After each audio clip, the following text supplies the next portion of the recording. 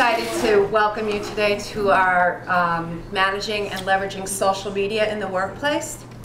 So we have Jo Marie Dowling, who is founder and member of Dowling Law and a former member of in-house counsel at the RF.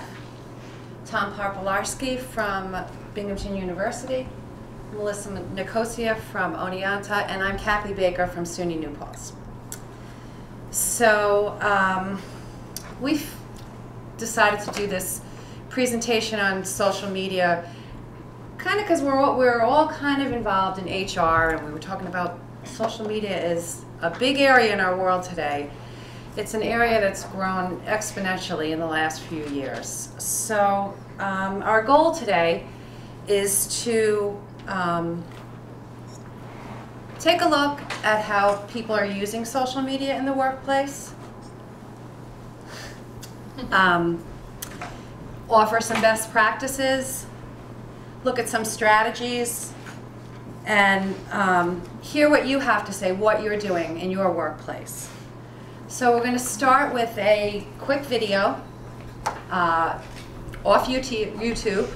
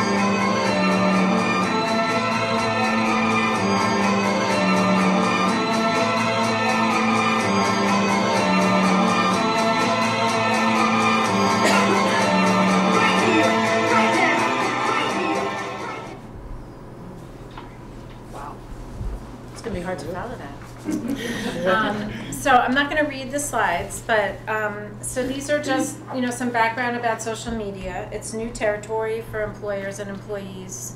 A little bit of the presentation has kind of got an HR bent because that's where we are.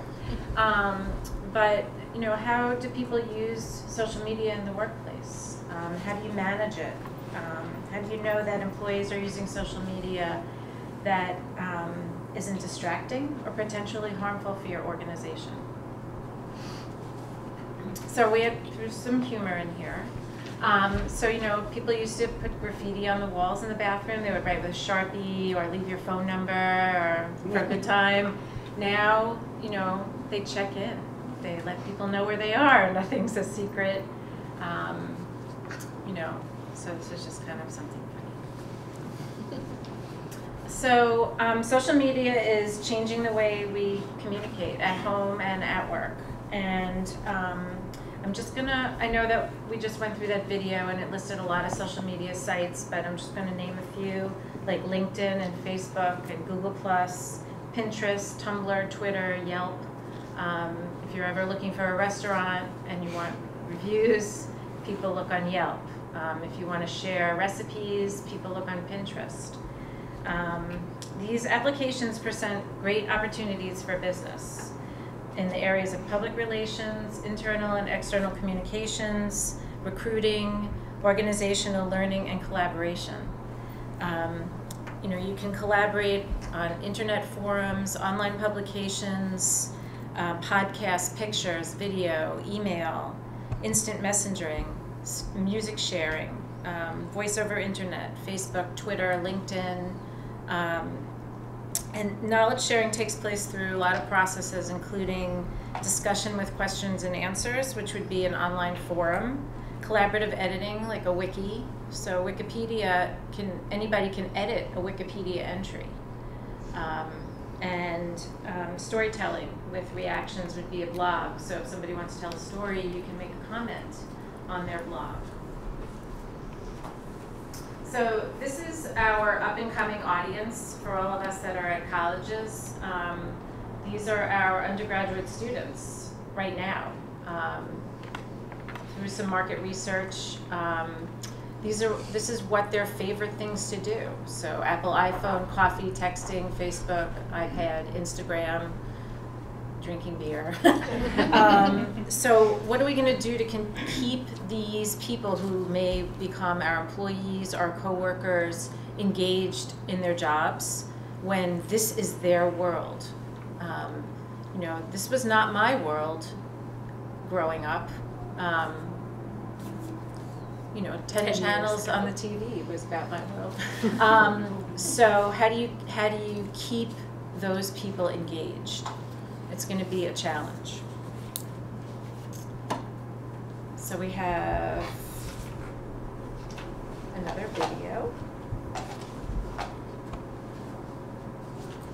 With social media sites being used by 1/3 of the entire world, they've clearly had a major influence on society. But what about our bodies? Here are 5 crazy ways that social media and the internet are affecting your brain right now. Can't log off? Surprisingly, 5 to 10% of internet users are actually unable to control how much time they spend online. Though it's a psychological addiction as opposed to a substance addiction, brain scans of these people actually show a similar impairment of regions that those with drug dependence have. Specifically, there's a clear degradation of white matter in the regions that control emotional processing, attention, and decision making. Because social media provides immediate rewards with very little effort required, your brain begins to rewire itself, making you desire these stimulations, and you begin to crave more of this neurological excitement after each interaction. Sounds a little like a drug, right?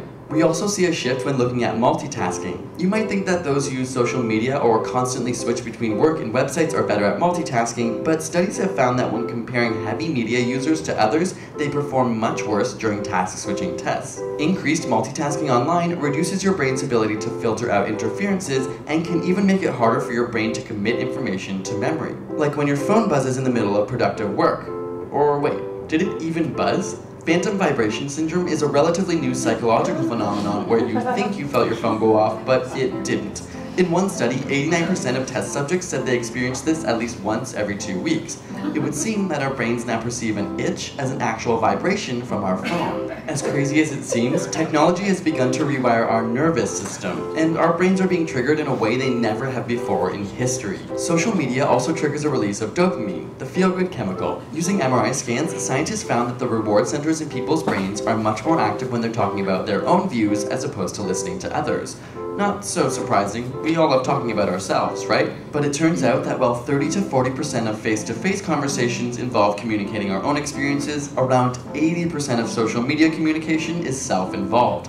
The same part of your brain related to orgasms, motivation, and love are stimulated by your social media use, and even more so when you know you have an audience. Our body is physiologically rewarding us for talking about ourselves online. But it's not all so self-involved. In fact, studies on relationships have found that partners tend to like each other more if they meet for the first time online rather than with a face-to-face interaction. Whether it's because people are more anonymous or perhaps more clear about their future goals, there's a statistical increase in successful partnerships that started online. So while the internet has changed our verbal communication with increased physical separation, perhaps the ones that matter the most end up even closer.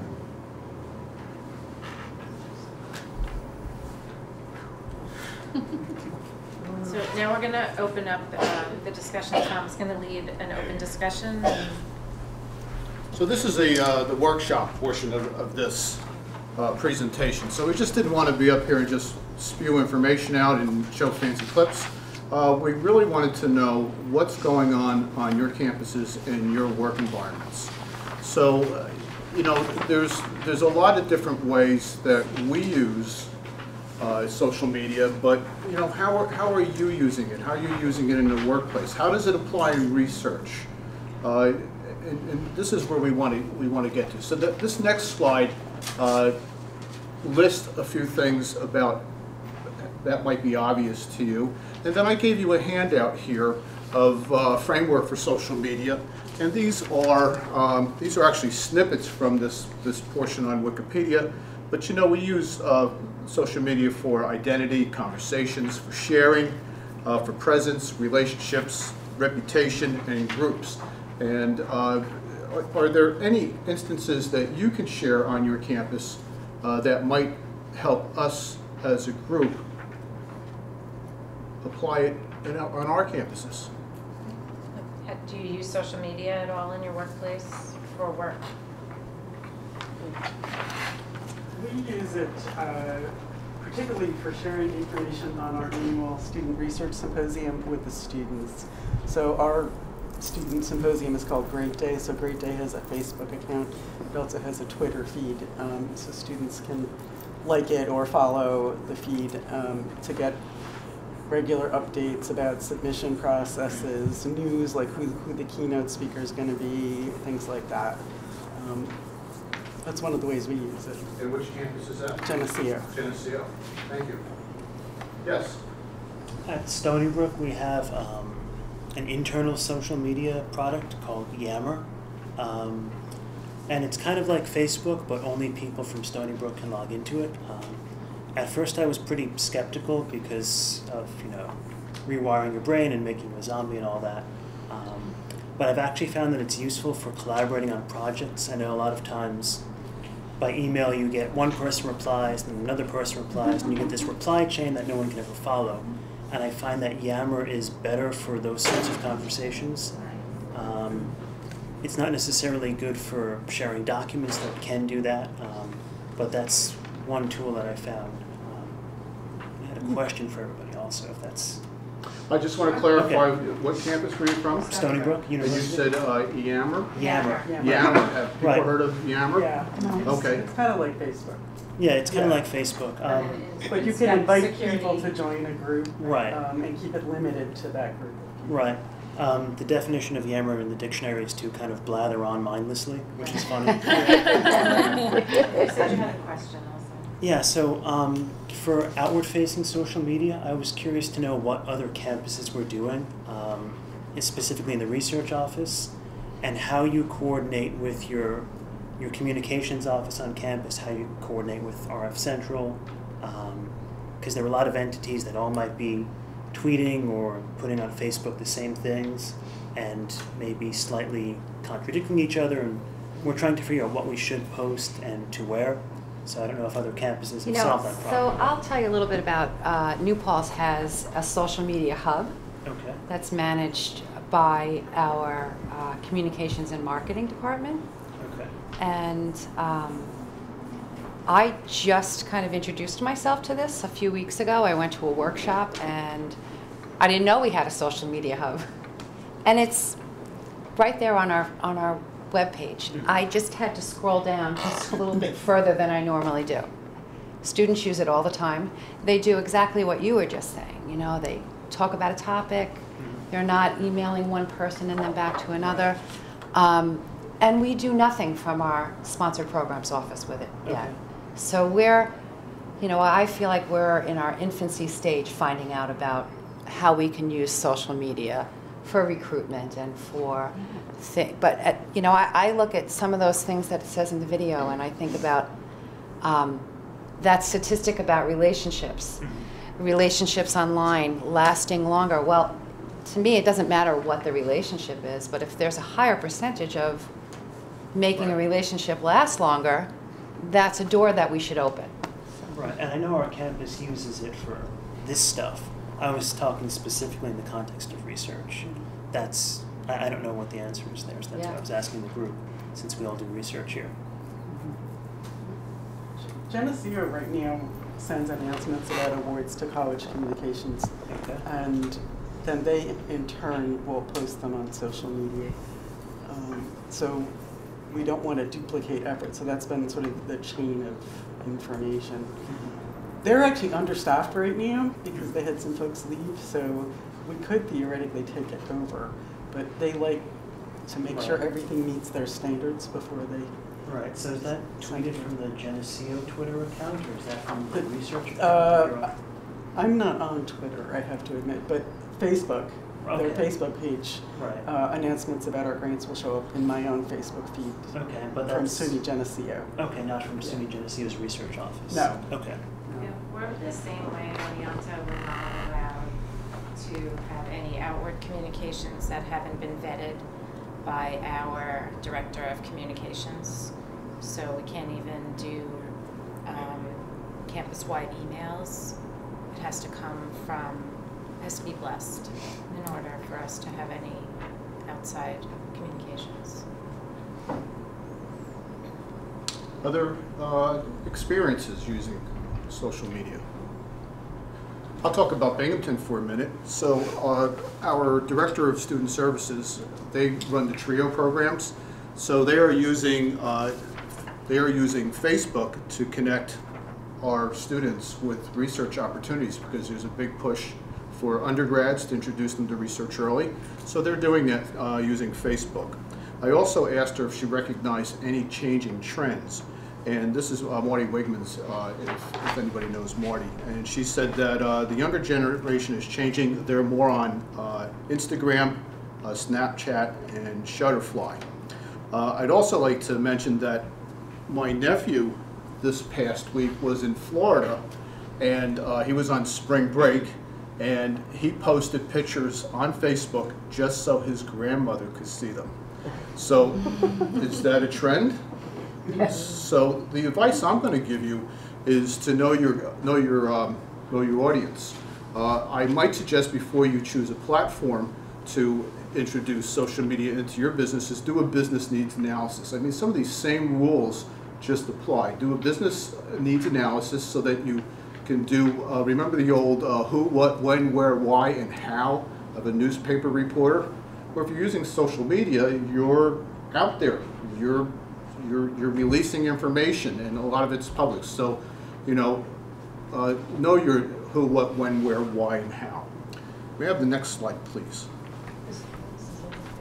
Oh, it's already there. Thank you.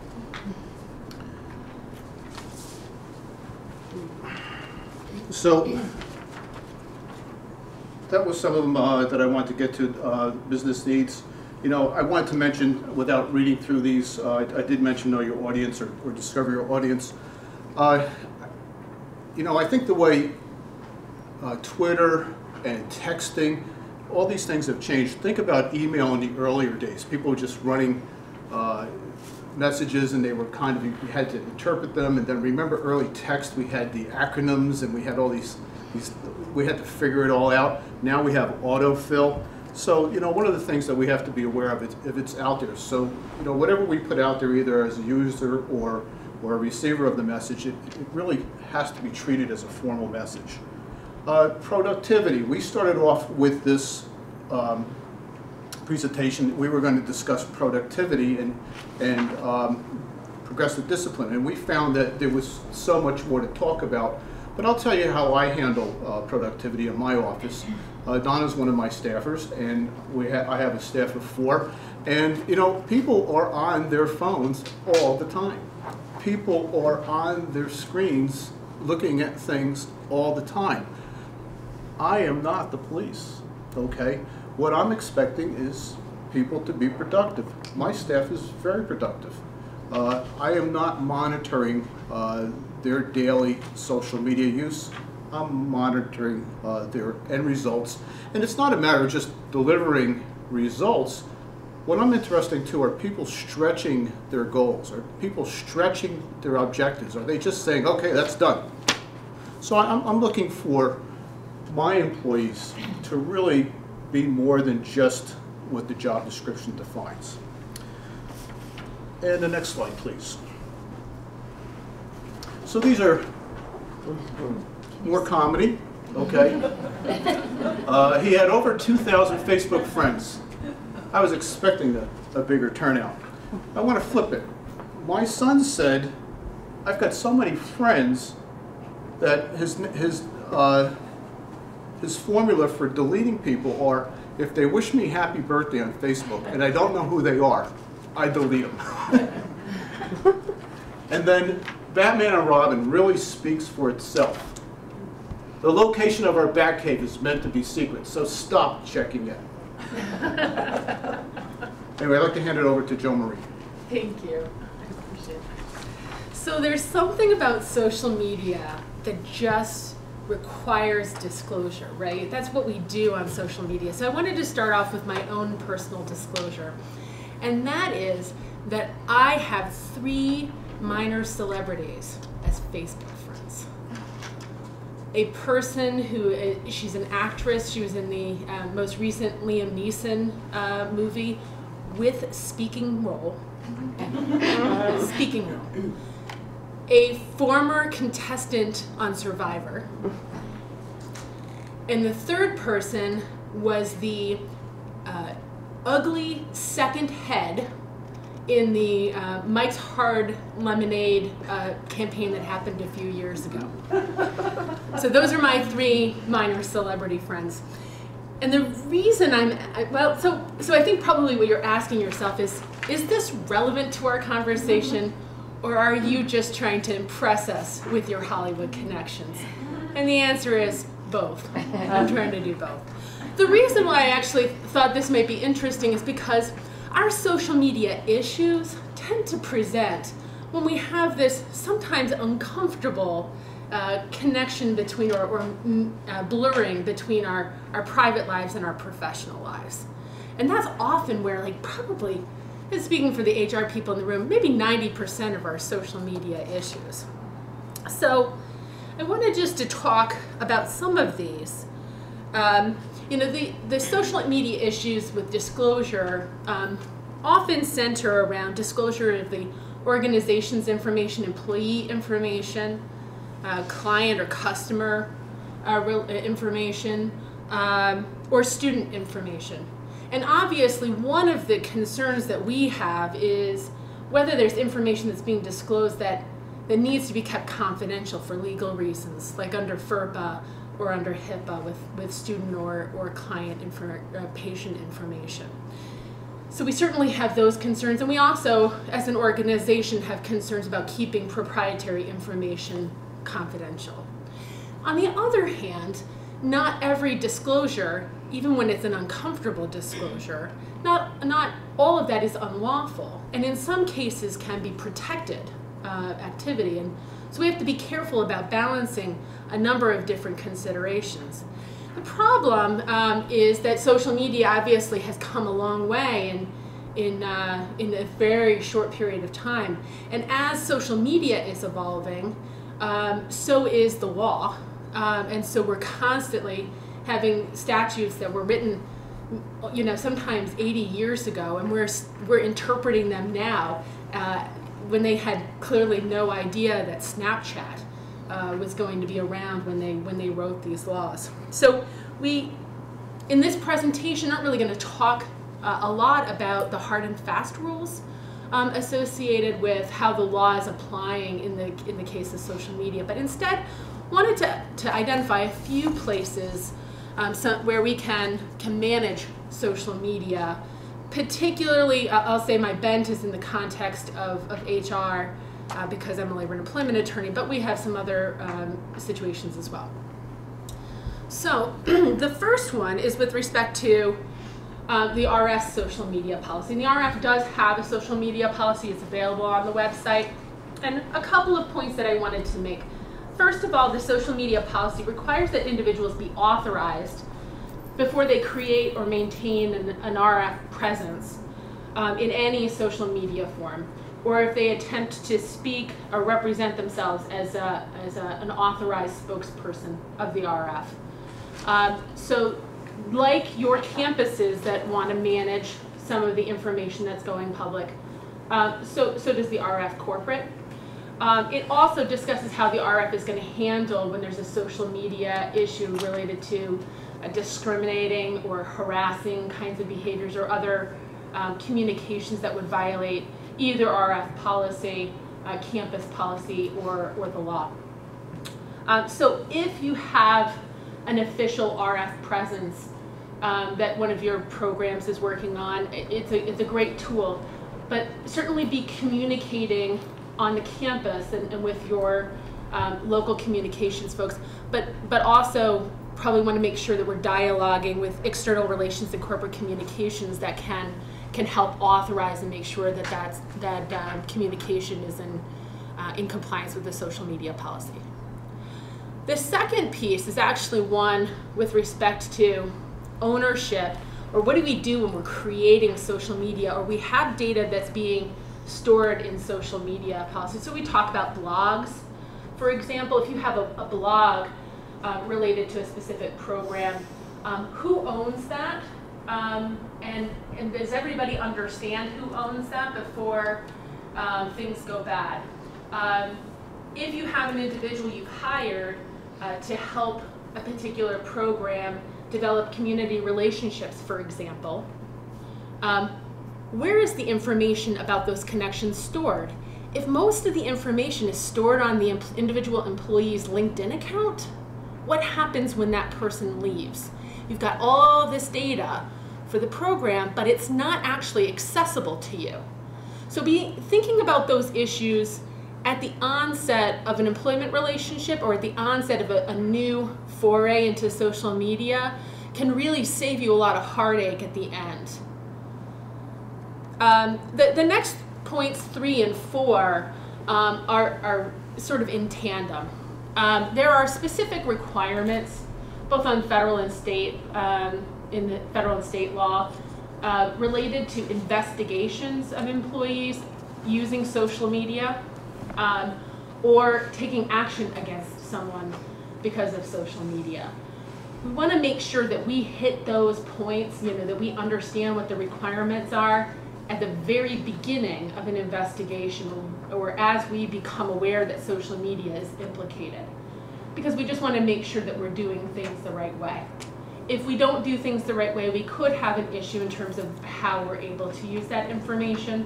And certainly there are some serious issues, particularly with like violations of federal law like HIPAA and FERPA. So we want to make sure that we understand those off the bat.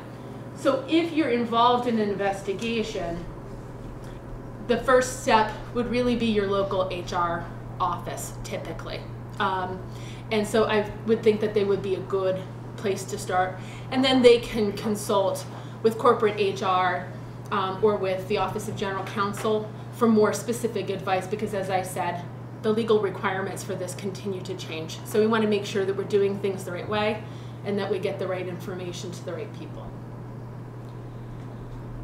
So the last point actually sort of dovetails with what Tom was saying in terms of social media and its effect on performance. You know, before we all had these mini computers on our phones, people had to use the old-fashioned way. They'd had to waste time on their work computers because that's what they had available to them, and we could monitor that. And so we got in, you know, probably I would say 15 or so years ago or more, we would be monitoring people, you know, if we felt like they were abusing their time, you know, on their computer. And when we got to the point where people were using their phones or their iPads or other tablets, those sorts of things, I think we had kind of a bit of an identity crisis. So we're like, we can't monitor that the way that we can a campus computer. And I think it was actually a really good transition for us because it brought us back, because we got distracted with what it was that people were doing and we forgot what we were really concerned about. It doesn't matter whether somebody's wasting their time on Instagram or meditation or crossword puzzles. The issue really is the work. And so helping as a supervisor to be specific really about what our expectations are, or to, if we're working with supervisors, to help them focus on what it is that we really expect from our employees in terms of their performance and their deliverables. That's really, I think, where we've refocused our efforts. To be very clear about our communications at the onset, to make sure that our expectations are not only clearly delivered, but also that we follow up on them, that we're actively managing the process, that we have that dialogue with employees. We're putting more focus on that, and that's quite honestly where we really should be as managers. So I think it's a really good development for us, but one that we really need to be talking amongst ourselves to make sure that we're doing on a regular basis, because that's ultimately, it's more work, but in the end, it's a much better process, and it's much easier for me to defend than if we got caught up in the social media and had rules like you can't bring your cell phone into work, you have to keep it in the car. That's an easy rule, but it's an insane rule. So again, keeping the performance expectations clear and well documented is really a good practice. I think with that, we're ready to open it up to questions or additional comments.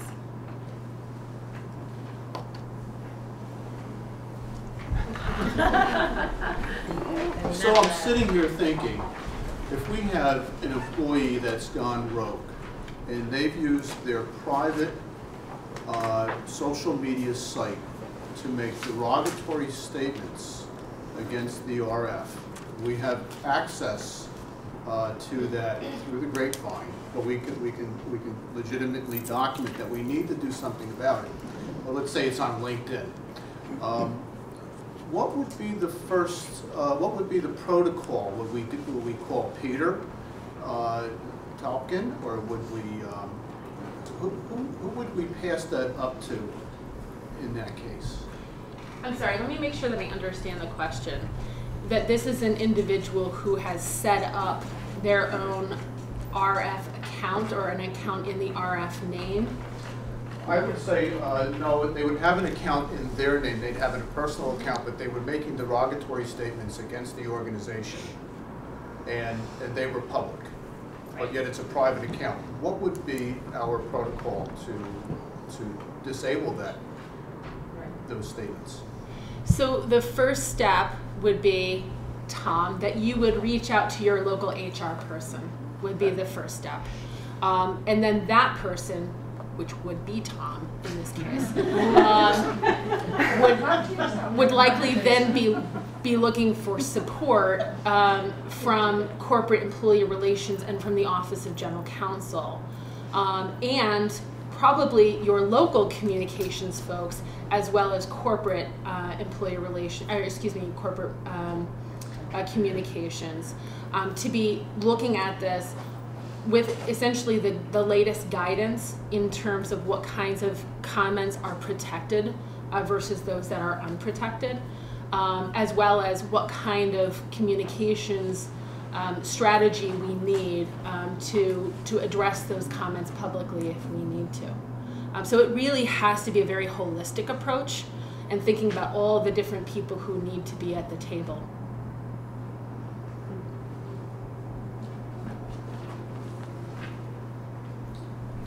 Brings me to a different place. You have a presentation that talks about the potential and assets that are available in social media, and then partway through the presentation but you can't do it the way that it's designed to happen because it has to go through this entire mechanism of filtering and the rest of it. And I understand that. I think it makes tons of logical sense. And here are all of the really negative ways that it can be used, and it can come around and bite us in very unpleasant places. So, having worked with a lot of very young people, like those folks who are so far out there working in that whole situation, if you want to capture their attention and pull them in, I think that the conundrum is that you have to be able to do that really, really fast and really, really engaging ways, and the entire system is set up not to make that happen. So I don't know how to effectively use this to support really wonderful research efforts unless it's on individual LinkedIn pages or faculty pages or student pages that don't say RF and don't say individual university names, but start to talk about these wonderful ideas that are happening, or within systems that are happening at specific campuses that are already maintained. It's really tricky though, because you're not going to get out to the community very effectively. I agree, it's very tricky, and it's the population that's coming our way is embedded in social media. They use it for everything. So we're the dinosaur in the room, and how are we going to bring them into or us into their world? So well, the legal system is equally behind the curve with the whole thing. So I'm a tiny little person at the School of Nursing at the University of Buffalo.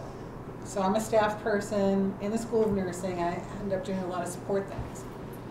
We have publications that go out that talk about different things that are happening, but without permission and signed permissions, photographs can't go and shouldn't go out to different publications. And that's just one tiny little example. If you've got kids who are doing things that they're so excited about, they're doing nursing interventions in South America and very much want to be able to put that together. But unless they're using their personal spaces to do that, if it's going through the university, it's going to go slow.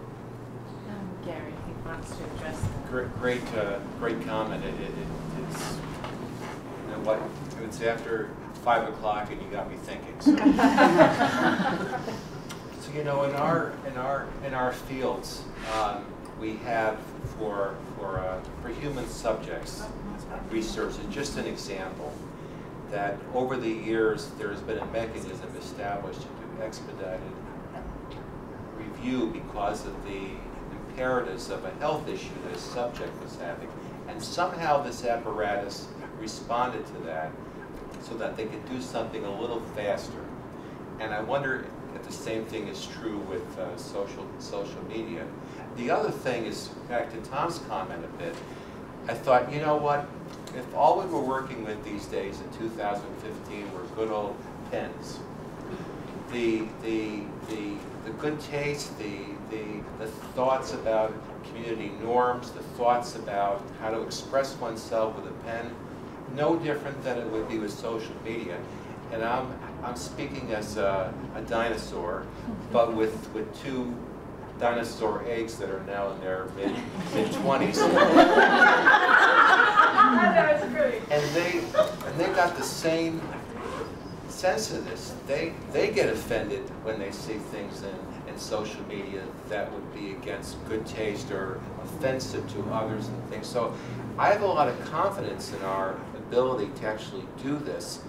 And I think what you've given us is a challenge actually to do it right. And I hope we can rise to that. I've got a question for you then. So part of social media, when I first started out, it was people communicating with other people. Now companies like Facebook are taking advertising opportunities. You go on your Facebook account, now there's placed ads in there. So is the RF looking at, you know, jumping up into that sort of realm, adding sort of not just advertising, but sort of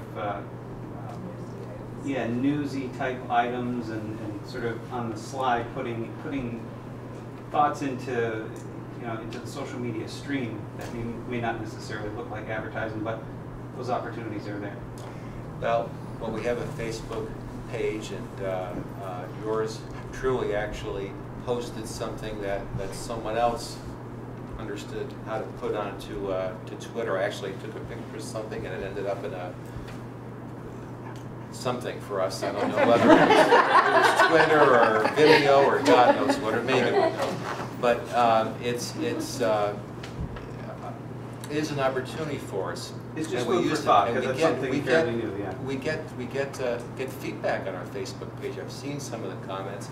A couple of them from my neighbors, you know, that may see a photograph of something, but there may be people in other parts of our industry, potential sponsors and collaborators that would be very interested in these things. So, good question. I just want to make a comment. I'm on the institutional review board, and the students use social media. I could see if they have a link to Qualtrics. Of course, that's going to be the anonymity, but they're asking questions and maybe very personal. We had students submit that it was about their sexual preferences. And the confidentiality and the anonymity, we have to, as an IRB, make sure that the participants are protected, because they're just so used to chatting back and forth that it's right, a but concern. those protections are built into the institutional review board documents that they have to say how they're going to store their data. Yes, because yes. I do very concerned. They on the don't IRB. see the importance of it. Some of these students are like, oh, I never thought about that. And that's why, So that's where you can educate them. yes, and that's what we use in our workshops. We've added slides for that too, Right. because it is a concern. And like I said, some of the students don't see that it's an issue until it's really brought to their attention. So sometimes it could be a challenge. And then we have to make sure that they're being honest because they just want to get the research done because they need to graduate. You know what I mean? So it's you know, sometimes it can be a challenge. I think you raised a really good point about the inability to be able to promote the activities that might be happening in your sponsored programs office on a campus level. The Research Foundation is different. That's a second level for us, but on a campus level, you know, everything, like I had said, had to be vetted. So I think that it does kind of tie your hands. You want to be able to promote the activities of your students, and there are ways that can be done if you work with your communications department. I mean, we have our student research day, and that information gets put out on the Facebook page, the college tweets about it. So it's there if you can be a strong enough advocate to get the information out there. I think the ability is there, you just have to really want to do it.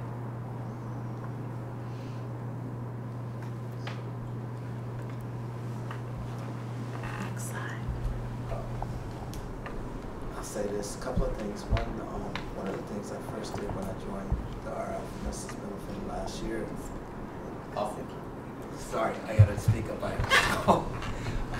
Was I probably associated myself through my LinkedIn account with the RF. That was something that I just did by choice and was very proud to do. That being said, I'm listening to the conversation that's taking place, and part of it's around the HR and part of it's about larger issues. I think that there's a real opportunity in terms of looking at the next generation of researchers, the next generation of research administrators, the next generation of school administrators, And I think these are issues that you're raising that have to be thought out at all 3 levels in terms of how we're going to approach promoting each of the activities of the individual researchers and the institution and the RF. It's just my thought. It's definitely an open conversation. It's not something we can't get taken care of in a day or a week. And you have to have a team collaboration. Your marketing and communication and marketing. I know on our campus, they go to a lot of departments and they set up web pages and Facebook pages for those individual departments, but not everybody's there yet. I think that Peter's question brings a whole other level again, and that's if there are Facebook pages and LinkedIn accounts and there's advertising running along the side of it, is there then an obligation to be vigilant about those associations? And how complicated does that make things?